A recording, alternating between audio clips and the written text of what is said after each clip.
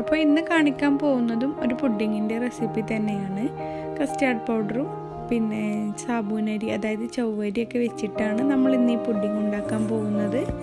അപ്പോൾ അതിലേക്ക് കുറച്ച് ഫ്രൂട്ട്സും ടൂട്ടി ഫ്രൂട്ടിയൊക്കെ ഇട്ടിട്ട് ഒന്നും കൂടി ഇത് ഭംഗിയാക്കി എടുത്തിട്ടുണ്ട്.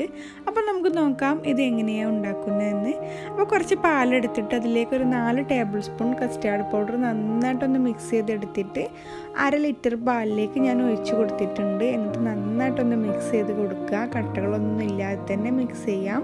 അതിലേക്ക് ആവശ്യത്തിനുള്ള പഞ്ചസാര കൂടി ഇട്ടിട്ട് ഗ്യാസ് അടുപ്പിലേക്ക് വെച്ചിട്ടുണ്ട്. അപ്പോഴേക്കും ഞാൻ മറ്റൊരടുപ്പിൽ നമ്മുടെ ചവ്വരി വേവിക്കാൻ വെച്ചിട്ടുണ്ടായിരുന്നു. കുറച്ച് വെള്ളം ഒഴിച്ചിട്ട് നന്നായിട്ട് വേവിച്ചെടുക്കുക. അപ്പോഴേക്കും നമ്മുടെ കസ്റ്റാർഡ് അവിടെ തിക്കായി വരാൻ തുടങ്ങിയിട്ടുണ്ട്.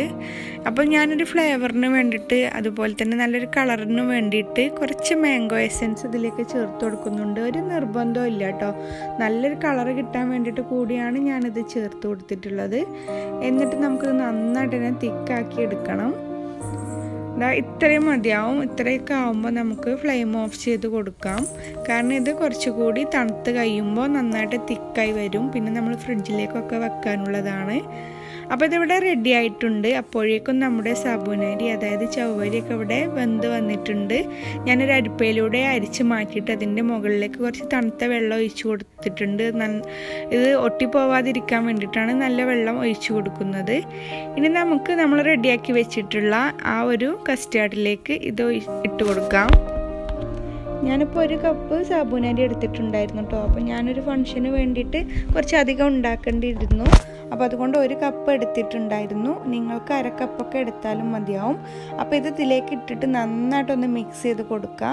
എന്നിട്ട് നമുക്കിത് ഫ്രിഡ്ജിൽ വെച്ചിട്ട് ഒരു 1 മണിക്കൂറോ 2 മണിക്കൂറോ നന്നായിട്ടൊന്ന് തണുപ്പിച്ചെടുക്കണം. 2 മണിക്കൂർ ഫ്രിഡ്ജിൽ വെച്ച് എടുത്തതിന് ശേഷം ഞാനിതിലേക്ക് 1 ആപ്പിളും 1 ഉറുമാമ്പഴവും ഒക്കെ ഗ്രേറ്റ് ചെയ്ത് ഇട്ടിട്ടുണ്ടായിരുന്നു. അതുപോലെ തന്നെ പിന്നെ ചേർത്ത് കൊടുത്തിട്ടുള്ളത് ടൂട്ടി ഫ്രൂട്ടിയാണ്. അപ്പോൾ ഞാൻ യെല്ലോ കളറും റെഡ് കളറും ഗ്രീൻ കളറും ആഡ് ചെയ്ത് കൊടുത്തിട്ടുണ്ട്. അപ്പോൾ നമ്മുടെ പുഡിങ്ങിൽ ഇടയ്ക്ക് ഈ ടൂട്ടി ഫ്രൂട്ടി കടിക്കുമ്പോൾ നല്ലൊരു ടേസ്റ്റാണ് കേട്ടോ. അപ്പോൾ ഞാൻ പറഞ്ഞല്ലോ വീട്ടിൽ ചെറിയൊരു ഫംഗ്ഷൻ ഉണ്ടായിരുന്നു. അതിന് വേണ്ടിയിട്ടാണ് ഞങ്ങളിത് റെഡിയാക്കി എടുത്തിട്ടുണ്ടായിരുന്നത്. അപ്പോൾ ഇതുപോലെയാണ് നമ്മളിത് സെർവ് ചെയ്തിട്ടുണ്ടായിരുന്നത്. ഇതിൻ്റെ മുകളിൽ നിങ്ങൾക്ക് വേണമെങ്കിൽ ഐസ്ക്രീമും കൂടി ചേർത്ത് കൊടുത്തിട്ട് സെർവ് ചെയ്യുക കേട്ടോ. അപ്പോൾ സൂപ്പർ ടേസ്റ്റ് ആവും. അപ്പോൾ എല്ലാവരും ട്രൈ ചെയ്ത് നോക്കിയിട്ട് ഫീഡ്ബാക്കൊക്കെ ഒന്ന് അറിയിക്കണം. ഇനി ഇത്ര തിക്കായിട്ട് വേണ്ട എന്നുള്ളവർ കുറച്ച് പാലൊഴിച്ചിട്ട് ഒന്ന് ലൂസാക്കി എടുത്താലും മതി കേട്ടോ. അപ്പോൾ എൻ്റെ ഈ വീഡിയോ എല്ലാവർക്കും ഇഷ്ടമായിട്ടുണ്ട് എന്ന് കരുതുന്നു. ഇഷ്ടമായെങ്കിൽ ലൈക്ക് ചെയ്യാനും കമൻറ്റ് ചെയ്യാനും ഷെയർ ചെയ്യാനും കൂടി മറക്കരുത്. നിങ്ങളിതിലേക്ക് പഞ്ചസാര ചേർത്ത് കൊടുക്കുമ്പോൾ മധുരം ഒന്ന് മുന്നിട്ട് നിൽക്കണം. കാരണം നമ്മൾ ഫ്രിഡ്ജിലൊക്കെ വെച്ചെടുക്കേണ്ടതല്ലേ. അപ്പോൾ നമ്മൾ ഐസ്ക്രീമൊക്കെ കഴിക്കുന്ന ആ ഒരു ടേസ്റ്റിലാണ് ഇത് കഴിക്കേണ്ടത്. അപ്പോൾ പ്രത്യേകം ശ്രദ്ധിക്കണം. നമ്മൾ കസ്റ്റാർഡ് മിക്സ് ചേർക്കുമ്പോൾ തന്നെ കൂടുതൽ പഞ്ചസാര ചേർക്കാൻ ശ്രമിക്കുക. അതുകൊണ്ടാണ് ഞാൻ പഞ്ചസാരയുടെ അളവ് പറയാത്തത്. നിങ്ങളുടെ മധുരത്തിനനുസരിച്ച് ഇട്ട് കൊടുക്കുക. അപ്പോൾ ഇൻഷാ അല്ലാഹ് ഇതുപോലുള്ള ഈസി ആൻഡ് ടേസ്റ്റി റെസിപ്പീസുമായിട്ട് വീണ്ടും വരാം. Thank you for watching.